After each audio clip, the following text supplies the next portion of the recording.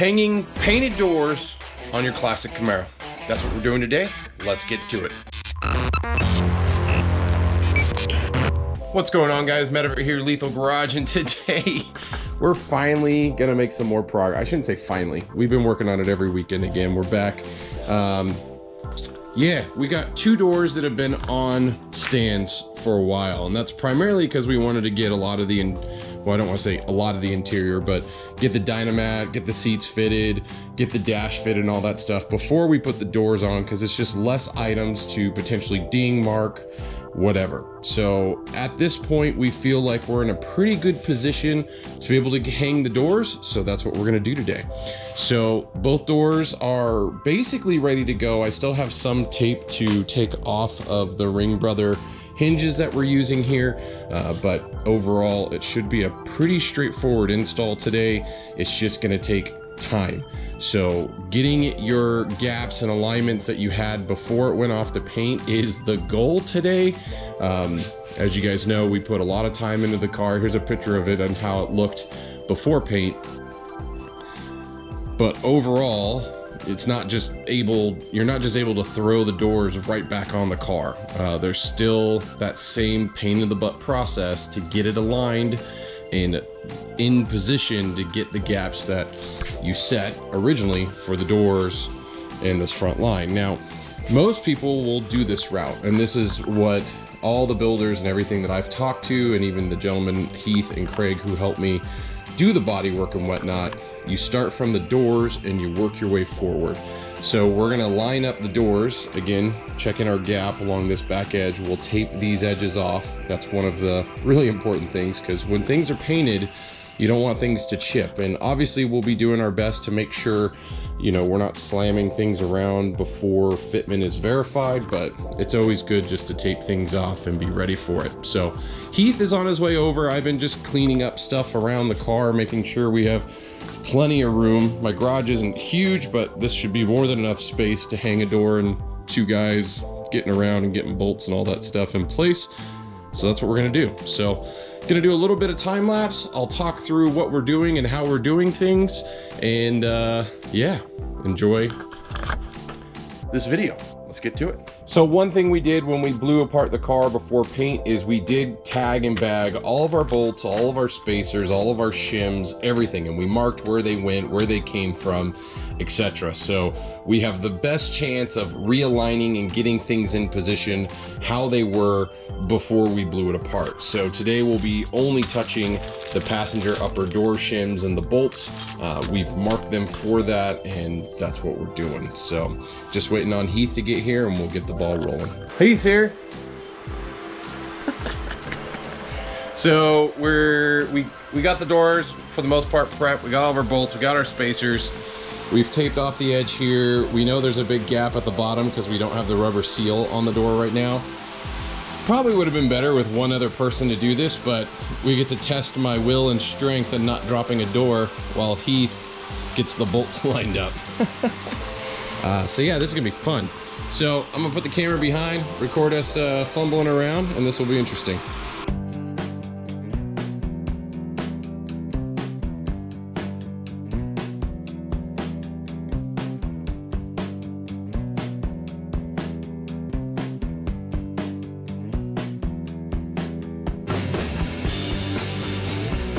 Woo!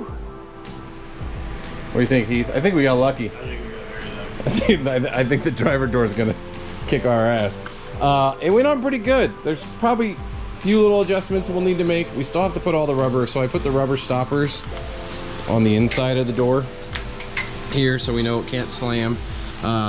There's no, the latching mechanism, all that stuff's not in the door currently, but as it sits,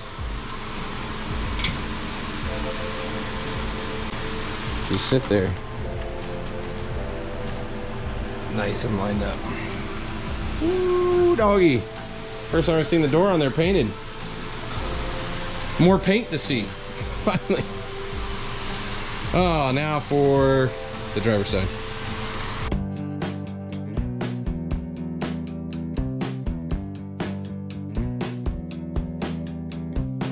So on the doors, one thing I realized is I didn't tape off the bottom of the hinge. I left it exposed because when we were installing the doors and everything, you don't want tape obviously there, and I didn't even think to tape them, so they got paint on them.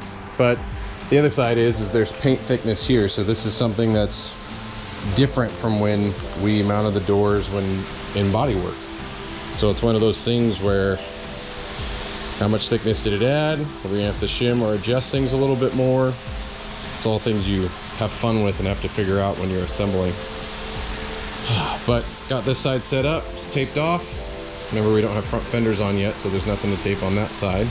And now we're ready to get the door on as soon as Heath's done getting the rest of the paint off.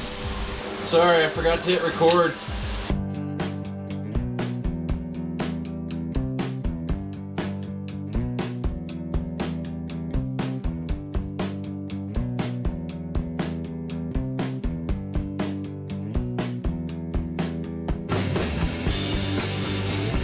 All sorts of fun with the driver's side. So right now the door's too far forward this way, so we have a nice big door gap right in here, so we got to bring it back because this was a paint stick, so probably less than an eighth would make it a paint stick. Right now it's about, what, 2 paint sticks maybe.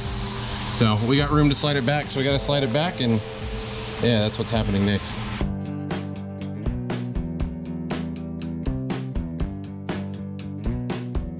I think we got it pretty dang close. I think there's a few more adjustments to do. So you can see on this side, the gap here, we definitely need to close that gap on the passenger side. So we need to lift up. So the little metal plates inside the front door, they move around up, down, side, front, everywhere. So there's a lot of play that you have in just those metal plates, and then we also have play in the door back and forth. So right now, everything's looking pretty aligned and good, but there's a few adjustments still to be had. Okay, so the doors are on. Hey, look at spoilers, nice and lined up. Look at, you guys were all worried that this was not gonna be good. It's perfect. But the doors are as lined as they can be until we get the fenders on. So the next step is gonna be the fenders with the inner fenders and inner, those things on, those things. We'll get those on, and the doors may need to go up and down. We did get some adjustment on the door on this side. We had a big gap between the A-pillar and the door. We got those basically dialed back in, and everything's looking good. I don't have all the hardware and stuff in the doors yet, so we have bungees just keeping them closed so someone doesn't come by and door opens, and yeah, the bungees are helping right now. But everything is looking good. I'm super excited on how it's all lining up. The body lines look really good. Our gaps are looking good. We'll come back over on this side. I haven't cleaned anything, so you see our handprints all over the doors. But yeah, really the next step is just continue on. Once the glass and all that stuff's in, we will do a final cut and buff on the car and just blend in everything, and everything's gonna look great. But I think it's looking quite nice. We got 3/4 of a car now. Maybe a little less, 60% of a car. Those fenders, the front fenders on a second gen are really long, so. But if you guys didn't see the motor install, that bad boy is in. I did put the carburetor up top. Looking pretty nice. Although I did have an oops moment. Yep, my bad. Gonna have to get a new spacer. That sucks. Anyways, that is it for today. So the next video you guys are gonna see is a gas tank, which I can actually show you because it's here. So here's the Detroit Speed custom gas tank that we're putting in the car. It did come with straps. It's all stainless steel, and it's got Holley fuel pump and a whole bunch of other gadgets and gizmos. We'll go over that in the next video. But tomorrow, or for the next video, we're doing the full rear end rebuild. So we still have all the old crap in the rear end. We drained all the fluid and all that junk out of it. So we'll rip that all out, clean it up on the inside, get the new stuff in there, get some AMS oil, gear oil in there, and hopefully get a measurement for our drive shaft tomorrow as well, and see where we go from there. And the next step is getting our offset measurement so we can finally get rid of these wheels and tires, because It's killing me walking out here seeing such a shiny, nice looking car with terrible wheels. Yeah, we need the proper wheels. So those are coming. We'll get them done. But that's all for today. Thanks for checking out the video. Let me know what you guys think. Did you guys hang your doors on your car? How did you do it? Keep in mind, we are using the Ring Brother hinges. They are way more difficult to work with than the factory hinges, just because there's not a lot of room to get around them. So again, when we had our car painted, we actually left the hinges on the door side, so we didn't have to take them off there, and the hinges just had to be rebolted to the actual car itself. So that saved a lot of time and headache getting movement and adjustment and all that stuff, and I'm super glad we did it that way. So all that said, it's done. We're ready for the next phase and things. So until next video, guys, I'll see you on the road.